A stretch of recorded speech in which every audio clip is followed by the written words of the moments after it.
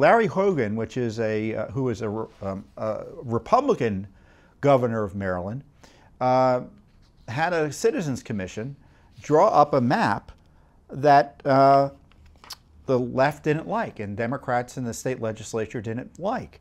So what happened is they drew up their own map and they passed it in the legislature without any Republican votes. The Democrats in the state have decided that no one can allow to challenge that under the state constitution, and we said we are.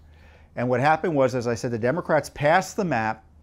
Hogan vetoed it.